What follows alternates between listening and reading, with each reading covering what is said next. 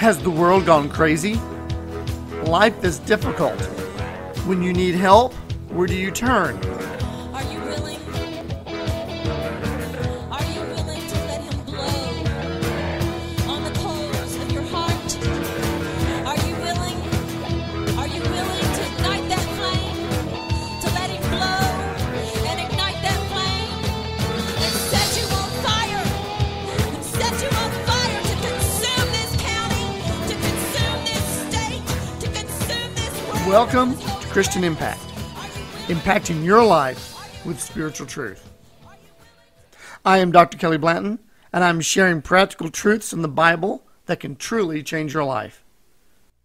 Today, June 30th, 2022, we continue with our series, Chronicles of the Kingdom, Lesson 25, the second greatest mystery. There's a second mystery? What is that mystery? Well, let's begin with these questions.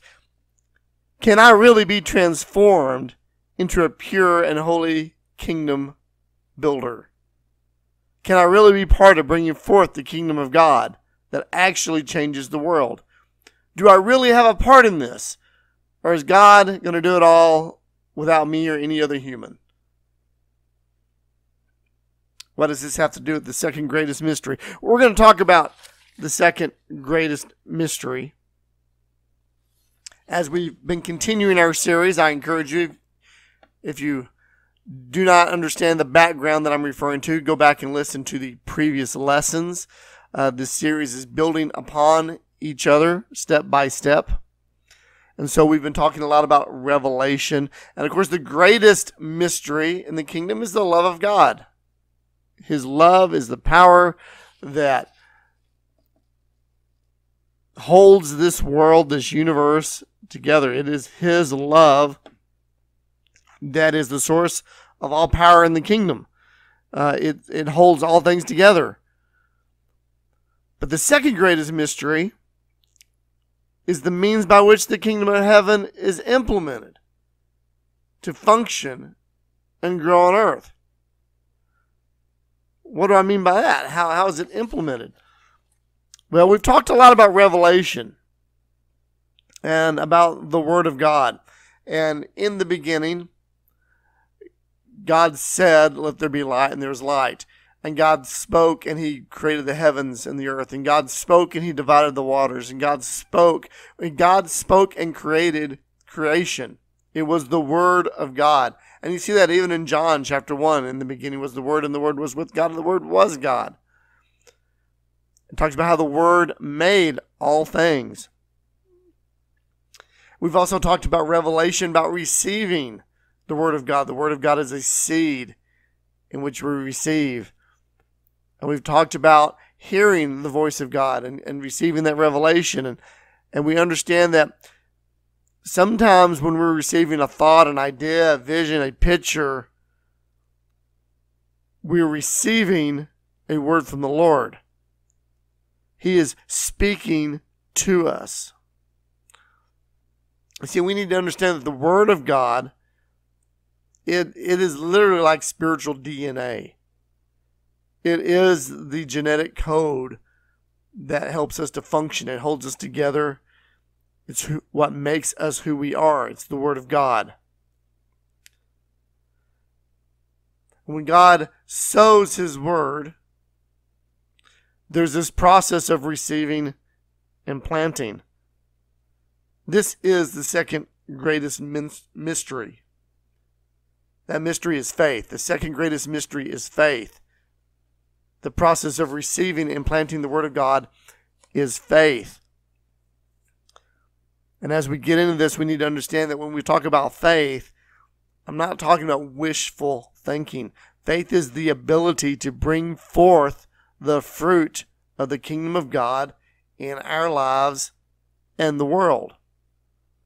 When I say fruit, you can almost think of the production, the implementation, the reality of what God has. Now, there were many parables about seeds and soil, and we need to rely on those. We need to think about those. Jesus gave us those for a reason. He wants us to understand something about that. In Mark 4:13, Jesus said to them, "Do you not understand this parable? How then will you understand all the parables?" Matthew chapter 13. I'm going to read selected verses 8 through 13, 16 through 18, verse 23. I'm not going to read everything in there because I was going to miss what I want to emphasize. But for your reference, you want to get it all in context, Matthew chapter 13. But let me read some of these verses. Starting verse 8. But others fell on good ground and yielded a crop, some 100, some 60, some 30. He who has ears, let him hear. It's talking about the seed that fell on good ground. And the disciples came to him and said to him, "Why do you speak to them in parables?"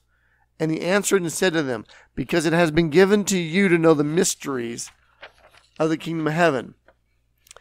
But to them it has not been given. For whoever has, to him more will be given, and he will have abundance. But whoever does not have, even what he has will be taken away from him.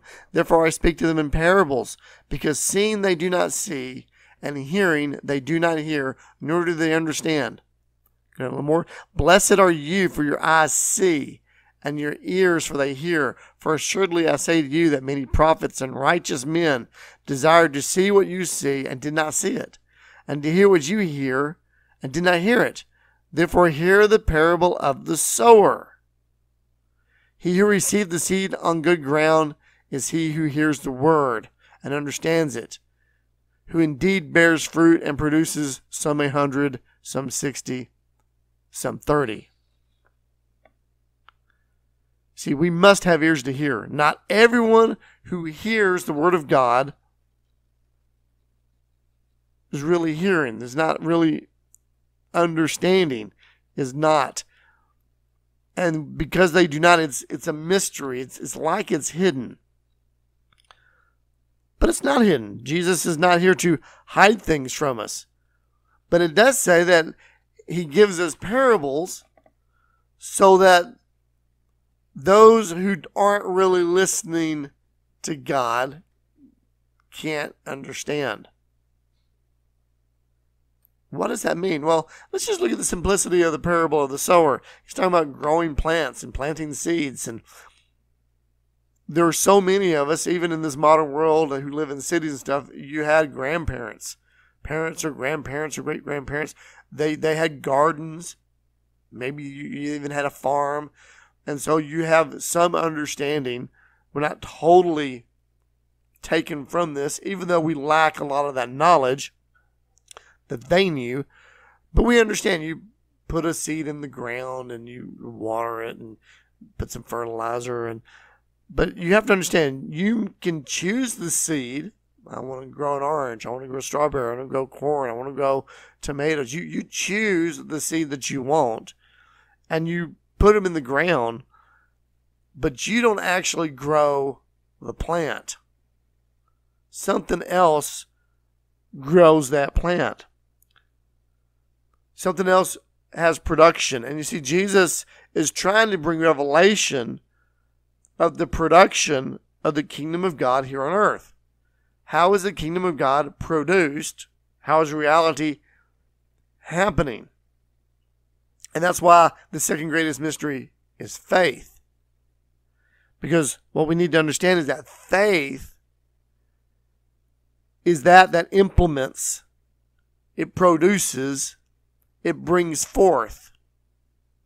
It is faith. It is a mystery. Faith is a mystery.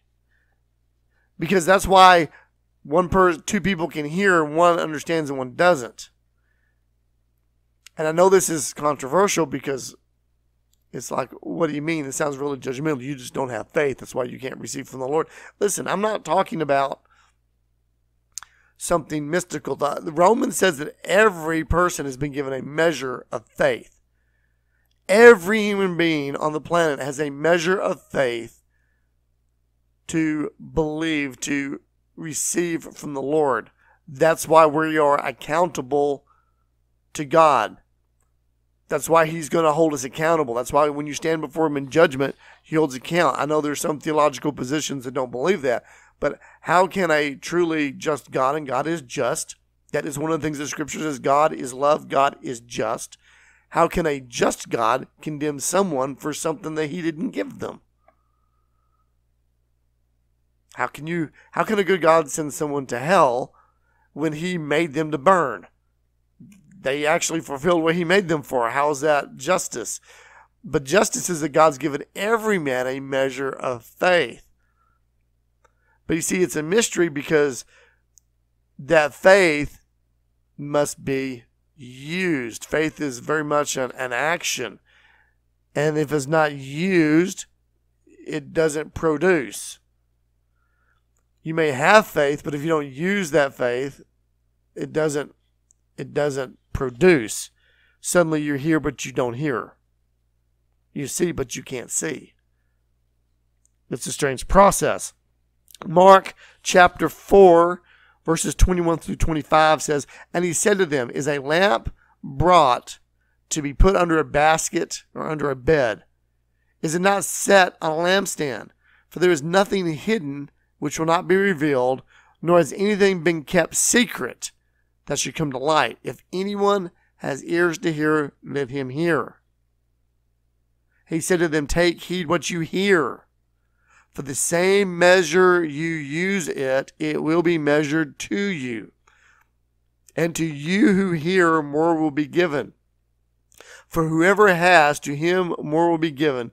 But whoever does not have, even what he has will be taken away from him." There's something about hearing and responding to this hearing. Because your response is how you're using your faith. Every day we hear things. Some things we hear and we don't engage with our faith. And that can be a good thing. The world, you turn on the news, there's lies and propaganda, and there's stuff that comes through the TVs, through our radios, through music, through people's speech. Not all things we need to extend our faith to. We need to not receive some words. We don't want to receive bad seeds. Again, those are other lessons we covered.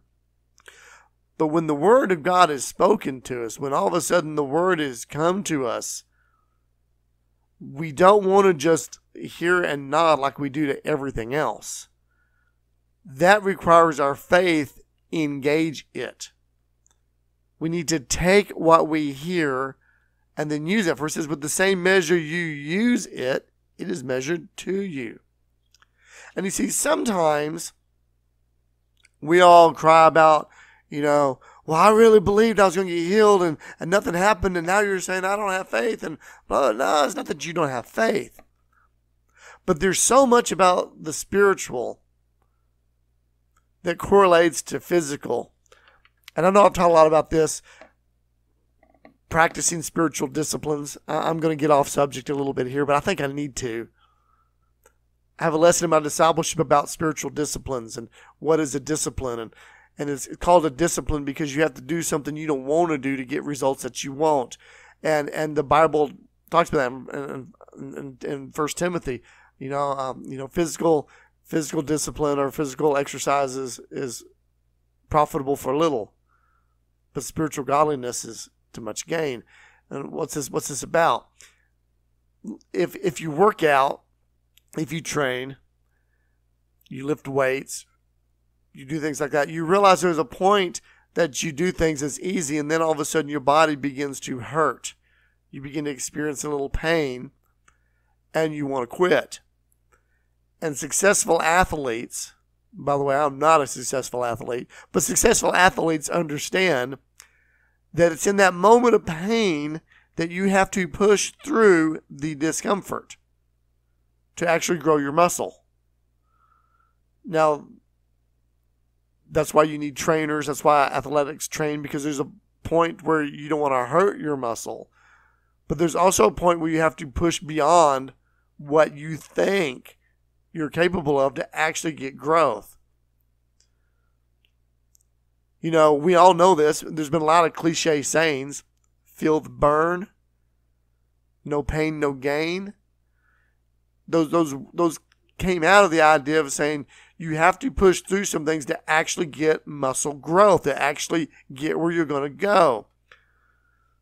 If you're overweight and you're trying to lose some weight and you're exercising, there comes a point where you're sweating and hurting that you want to stop, but you're not going to lose the weight if you don't push through.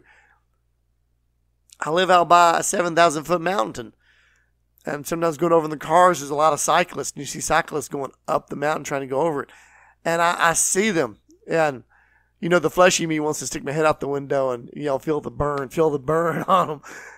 Sort of funny, but I know going up that hill, I'm looking at them, I can almost feel it in my thighs, the pain that's shooting through those muscles with them on those bikes. Why do they do that? It's because there's a goal on the other side. They're willing to push through the pain that's temporary to build their muscle, their stamina, and to reach the other side, to reach goals. Many of the cyclists doing that, they're going over this mountain is because they're training for other events. Where I live, there's not a lot of cycling competition, so why are they doing so much here? It's about training. It's about preparation. No pain, no gain. Spiritually, there's a parable in that. You have spiritual muscles. They have to be trained. Your faith is like a muscle. It must be trained. If you can't use it in little bitty everyday things, you're deceiving yourself when you believe that you can use it for something big.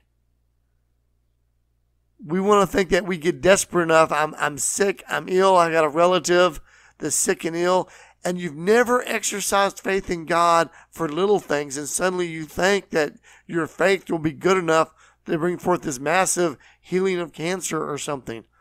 You're deceiving yourself. You don't use your faith for little things. You can't use it for big things. It's not there. That sort of miracle almost requires God to intervene himself without your faith and do what he's going to do, because there's bigger, higher purposes involved.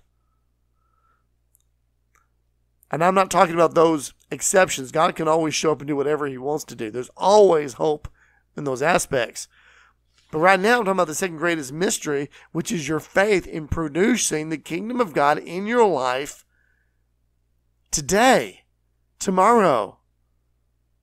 So many of us struggle with seeing these things, and it's because we do not want to exercise our faith on little things on a daily basis. We don't want to take heed what we're hearing. With the same measure you use it, it will be measured to you.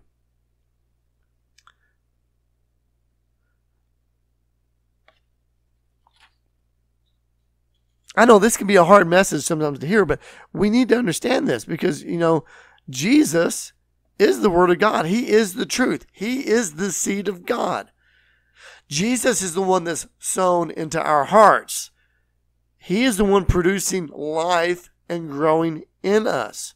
And our faith needs to be in Him. If we're going to grow, we need to trust Him. We need to allow what He's doing in us to manifest.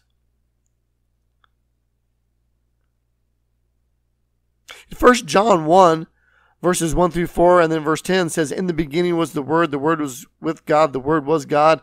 He was in the beginning with God. All things were made by Him, and without Him nothing that was made was made.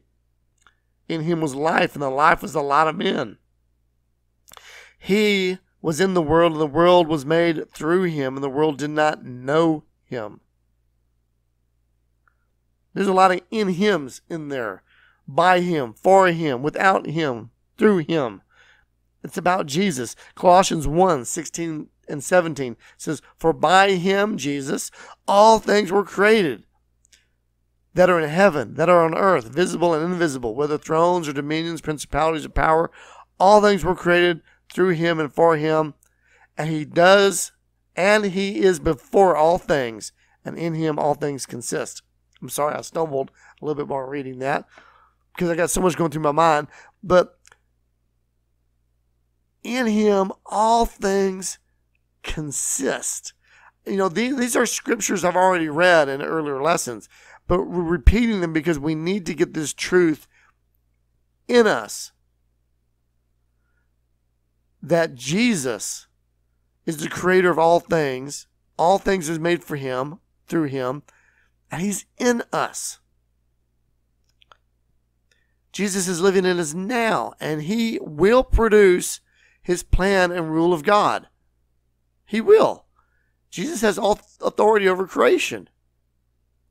And he's planted in us. Do you understand that means if Jesus, the fullness of the deity of God, is living in us through his Spirit, that the Creator is in you. The power of creation is in you. I can say that the power of creation is in you because the Creator himself is living in your heart.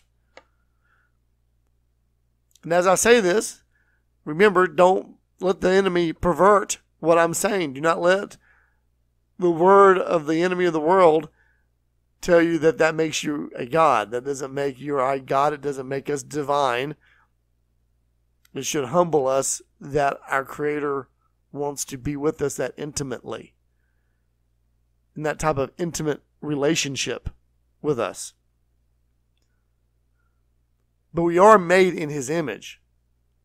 We're made to be vessels that produce. Romans chapter 1, 2, and 3, those are very dark chapters because it talks about sin and how we've all sinned. We've all have fallen short. And there's a scripture there that says that man creates new evil. This sinful man that's given over to sin has the ability to create new evil. I was sharing that in a teaching class not long ago, and a student, sometimes the Spirit can use students to even teach the teachers. Something boiled up out of him that was just, it was powerful. Because we brought up this thing about Satan can only pervert and twist. In the garden with sin, he twisted the word. He perverted the word to Eve. And he constantly twists and perverts. That's how come when he comes to you, there's so much of the devil, there's so much truth in what he says, because he's taken the truth of God and then he's putting a twist, a perversion into it that makes the whole thing bad. See, we want to separate, well, there's a little good in that. If there's a perversion in it, there's truth, yes, but he's perverted it. It's fallen. That's what sin does. It falls and perverts. But it's interesting because Satan cannot create new evil, but mankind can. Because it's a gift from the mystery of God that's from our faith. When our faith isn't in God, we produce evil. This student also pointed out, isn't it funny, in Genesis chapter 6, we talk about these fallen angels that come down and they interbreed with women, and there's a lot of teaching. Some of it's not good about the Nephilim. But we were talking about that, and there's a scripture that says angels can't have children. So how do these fallen angels have children with women? Well, the student came up with this brilliant point. It's because God's given to mankind the ability to create. It's been given to mankind to make life. Now, I know it's God that gives the life inside the womb. It's God that's given the soul and all that sort of stuff. But God, in his creation, in his gift to us, gave us this ability to reproduce. And those angels had to abuse that because they could not create themselves. They could pervert.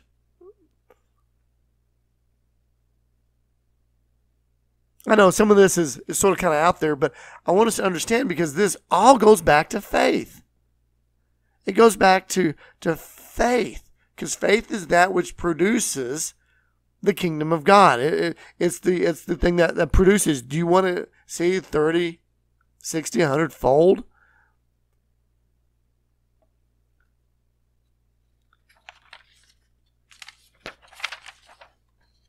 I'm turning my note page here as I contemplate these things. Because we've been talking about seeds producing that living patterns. And they grow in our life. They produce these life patterns for us.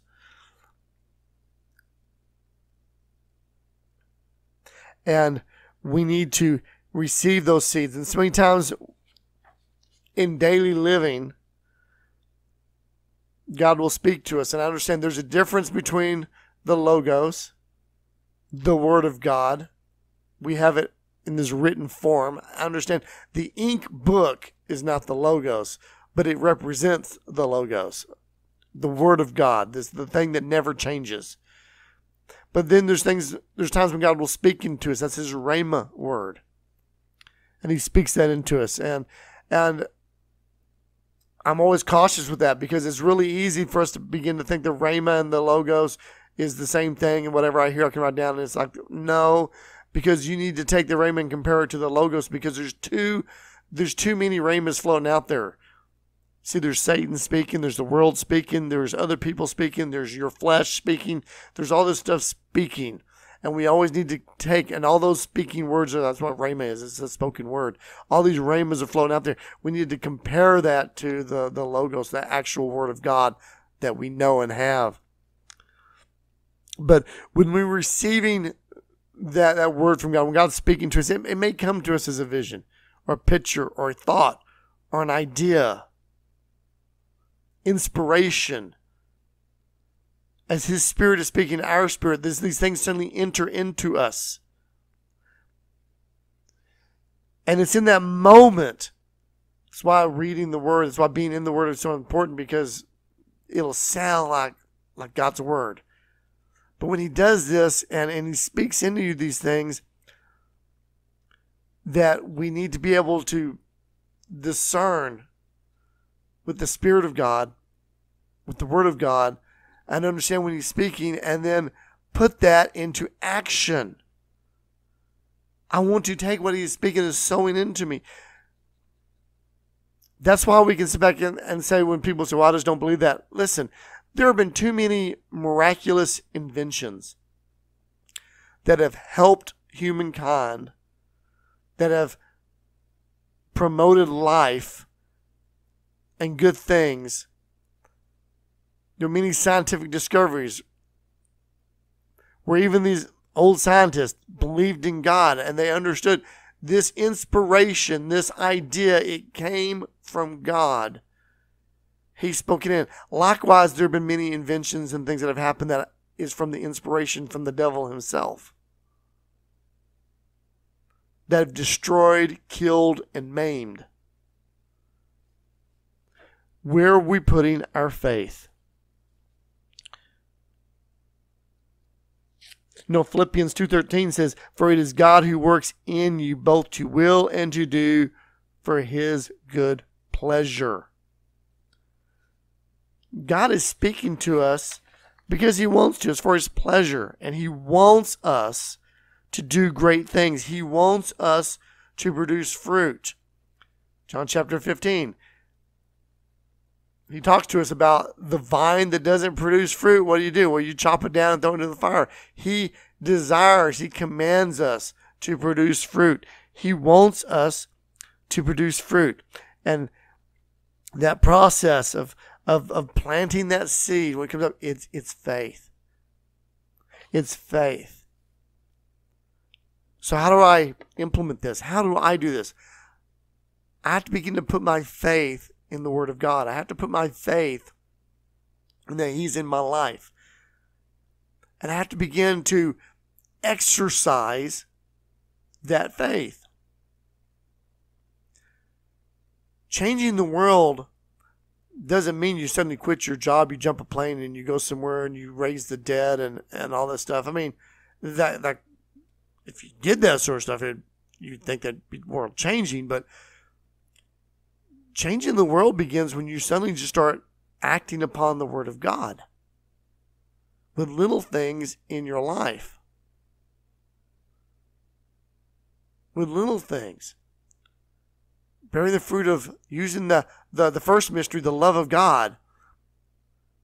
oh, the love of God is in me. I'm going to, exercise my faith in this.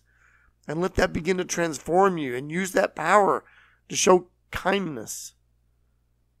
To begin transforming how you speak and talk. I hear things, talking with people in the world, and I was talking to someone in the business community, and they were talking about employees that gossip and are toxic and poisonous in their environment. And with today's laws, it's hard. In the past, they would just fire someone like that. But instead, they have to keep them around, and how they watch other good employees are poisoned and destroyed by workers like that. Listen, there's a lot of toxicity out there, but the love of God can overcome these things. And how can we begin to speak in love and encouragement? How can I begin to exercise my faith? We just came through a pandemic, I tried to encourage people. The power of God is greater than any pandemic. Do not succumb to fear, but have faith. Have faith in the Lord. I understand there were people that passed away. That's what happens when you get illnesses. Yes, people die from COVID, but people also die from pneumonia. They die from the flu. They die from heart disease. They die from diabetes. They die from drunk drivers. They die from shootings. They die from domestic violence. They die from sex trafficking. There are many things. They die from STDs. There are many things in the world that kill people. Do not be deceived into fear of a certain thing. No matter what they say about the pandemic, it was not the Black Plague. You did not see your neighbors lying dead in yards for weeks on ends and no one would haul off their bodies. That's the Black Plague. We did not see the Black Plague. But even if we did, guess what? The church survived the Black Plague. And we need to have faith that God is the one that's taking care of us. He will, what? Provide for our needs. Matthew 6. Seek first the kingdom of God, and all these things be given to you. We need to put that faith to action. And as you begin to work in the little things, God will give you more. He will increase things. As you begin to believe just for decent health. Listen, I get sick. I'm not impervious to things, but I'll say this much. I have not been sick like other people have been sick. I do not get the flu like other people get the flu. I don't get colds like other people get the colds. Because I have faith. Again, I'm not impervious. I do get sick. But I believe God's going to overcome these things. And I don't focus on the illness. I focus on what God has called me to do. Another controversial thing. I've seen too many ministers of God that retire and die within the year of retirement. And this is going to sound judgmental, but you don't quit God. You don't just say, well, I'm called and I'm going to do this for people, but now that I'm old, I'm going to be selfish and I'm not going to fulfill the call of God and I'm going to go do what I want to do. Listen, either you weren't called to begin with and you were fooling everyone, or now you're deceiving yourself and thinking that, God, I'm just not going to work for you anymore. And I believe there's a lot of ministers, they love the Lord. They do love the Lord, and they were called, but they allowed the things of the world to tire them out, and they begin to believe the Lord that the calling is a vocation. It's a job. And when they quit the calling, they died. They got sick, and within a year they were gone. Why? If you're not working with God, you're not working with life. You're not looking in abundance. Suddenly, the blessing of life is gone. That's not God killing them. That's them killing themselves. Too many times. Even the world picks up on this. I know many non-believers that talk about older people that do not have purpose in their life will die quicker. There are many atheist medical doctors I know that believe this. They believe that without some type of purpose, an older person, when they get to a certain age, will die because they have to have purpose in their life. There is no greater purpose in the Lord. His purpose is calling. He made us for a reason, and we need to be about the Father's business. just me saying that, do you understand that these words that I say are called faith? Having the reason for being here. That's faith. God made you for a reason. Let's pray. Father, I thank you, Lord, for today, God, that you're revealing this mystery about faith and purpose. You've put us here for a reason. God, I pray that everyone listening to this would understand that they have a purpose, they have a reason, God. And I pray that they begin to take those steps of faith, that second greatest mystery that produces your kingdom reality in the world. Father, I pray, God, that you'd well up in boldness in them, like you did that church in Acts, that you'd fill them with boldness to step out and live your word. That they would start it in those small things, God. The Lord, as they do this, that you would transform their life. Yes, that you would transform them into the pure bride that you've called them to be. That God, that as they do this, they would begin to understand they have a part in bringing forth your kingdom. That, Lord, even in the little things, they are changing the world, one person at a time. Father, I thank you. You've called us to be world change agents. Help us, God. In Jesus' name, amen. You've been listening to the series Chronicles of the Kingdom. You can listen to all the series at christianimpact.net. We are on a number of different podcast forums: Spotify, Amazon, Podbean, Samsung. There's several we're on. I know the quality of sound is different for each one. So if the quality of sound's not real good where you're listening, maybe you try out another one. And again, until next time, God bless.